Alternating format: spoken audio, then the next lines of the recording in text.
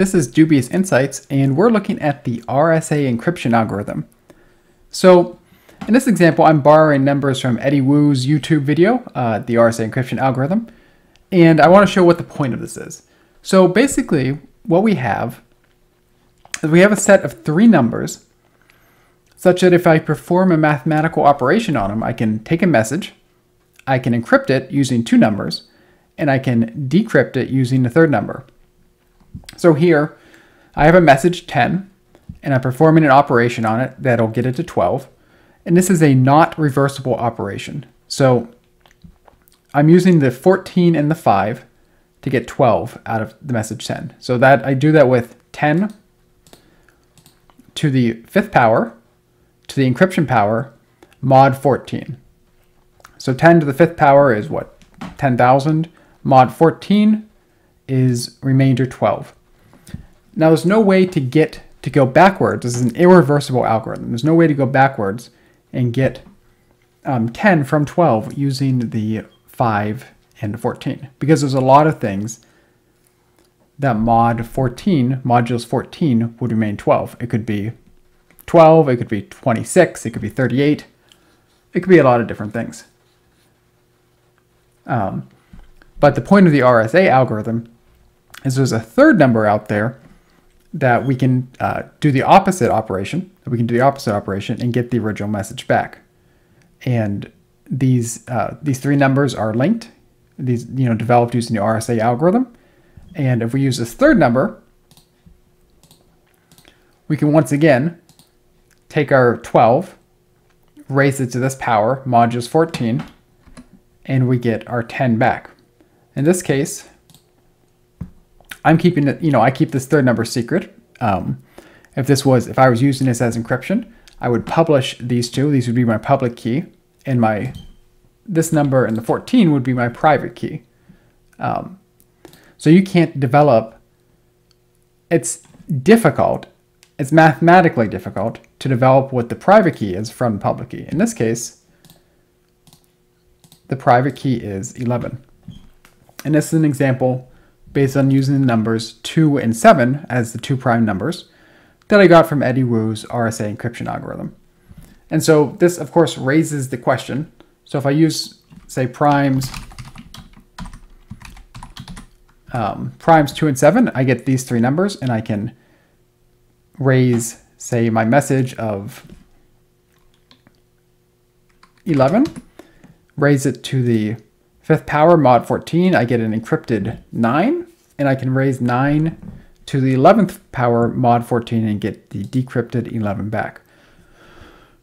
But how do I actually get these three numbers? How do I develop these three numbers?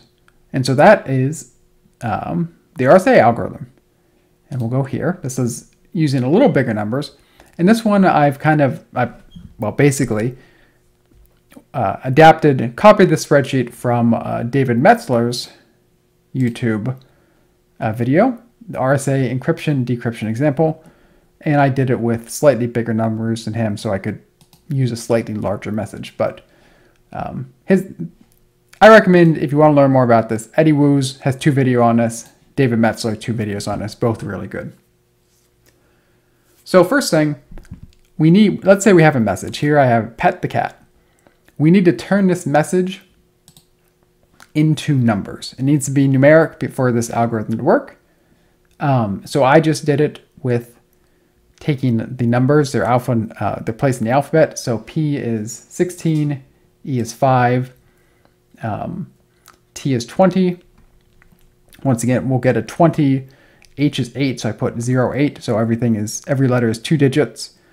And then cat is 3, 0, 1, 20. This would actually be 0, 3, 0, 1, 20, but the 0, 3 doesn't, the leading 0 doesn't take. So I have a message, and I need to have numbers that are big enough. I need to pick prime numbers that are big enough that can transmit that message. So the trick here is that this in value, which in this case here is 357601, needs to be bigger than the message value. So since I have 3-digit 3, each of the words is length 3, I had to pick an in value that's bigger than 26, 26, 26, because there's 26 letters in the alphabet. And I did that by picking 2 prime numbers that are in 5/600s. So 541 multiplied by 661 is 357,601. So this is just easy multiplication. And of course, it's easy to multiply 2 prime numbers to get one larger number. And the whole point of this algorithm is doing the opposite is difficult. Okay, so I picked 2 prime numbers. And when you're actually if you actually use the RSA, you pick really large prime numbers, such that the in value has at least 1024 bits of size, as I think was recommended currently. This is, of course, much smaller. So I multiply these 2 numbers, and I get an in value. The next thing I need is my phi value. The phi value represents how many numbers that are smaller than this in value, 357,601, that do not share a prime with it.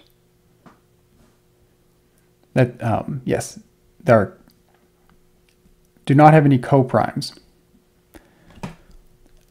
Because both of these are prime, the equation for getting that is p minus 1 times q minus 1, so 540 times 660. And we get our phi of 356,400. The next thing we need is an encryption value.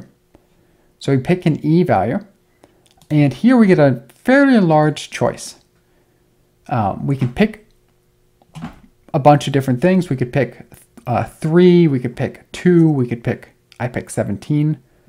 And the rules here is this value has to be less than phi, greater than 1, less than phi, and it can't share, it has to be co-prime with phi. So here, since 17 is prime and not a factor of phi, it doesn't share, I picked 17. And there's an MIT site that showed different things, and I think there's reasons for picking larger numbers, but I picked 17.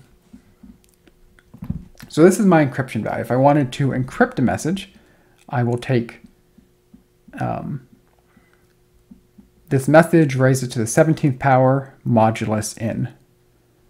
To get the decryption value, what I need to do is solve this equation. I need to get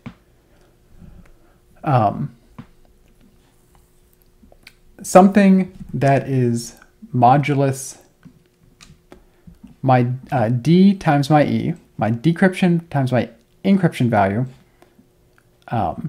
is modulus 1 with some factor against n. So here it's D times E equals 1 plus M times my n value, or my phi value. Now my M can be anything. This is called a Diaphantine Equations. And actually getting this is something I'm going to use Wolfram Alpha for. So here 17, this is not to the negative first power, this is a modulus notation, but 17 negative 1 mod 356,400, my phi, gives me a result of 146,753. So this is my decryption value. And so now if I put this in, I can go 160,520 to the 17th power mod 357,601. I can start encrypting this message. 43,281.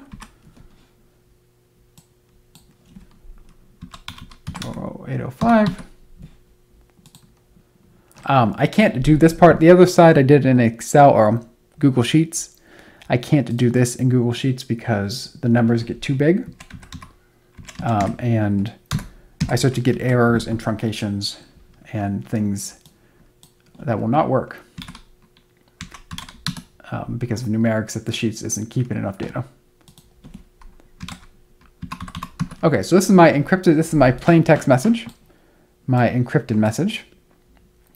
And I can decrypt it using this this D and N value. So to decrypt it, I'll take 283.281 to the D value, 146.753. Modulus, same thing. And I get back 160.520. Same thing with 345.128. 200.805 and 301.20. No, sorry. 80542. This value gives back 301.20. So that's the math. The basic approach is that I have the whole point of it is I have an operation I can't reverse using the same data that I used to get the operation. I have to have this third-handed number. So that's how I would encrypt something for sending it over for somebody else to decrypt. Interestingly, I can do it, the reverse also works. So I can use my D value. I can say, take my message and say 160.520 to the 146 D value.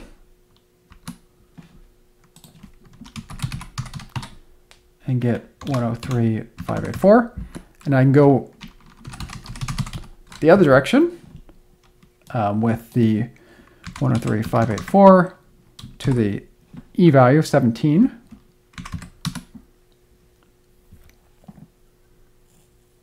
And I get the 160.520. So I have an in, which is public. I have it, and then one of these values is secret. It doesn't really matter which one. And if you go one direction, it's encryption. If you use the public value and run it through this modulus operation, it's encryption.